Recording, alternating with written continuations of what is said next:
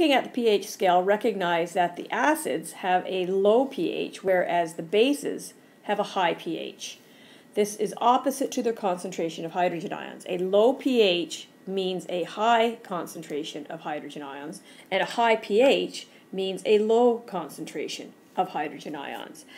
Just remember this because the pH, that number, the 1, is the negative exponent for the concentration of hydrogen ions. So 10 to the minus 1 is much higher than 10 to the minus 14. So the higher this number gets, the negative exponent, the smaller the value gets, the lower the concentration of hydrogen ions. So acids have low pH, high concentration of hydrogen ions. Bases have a high pH but low concentration of hydrogen ions.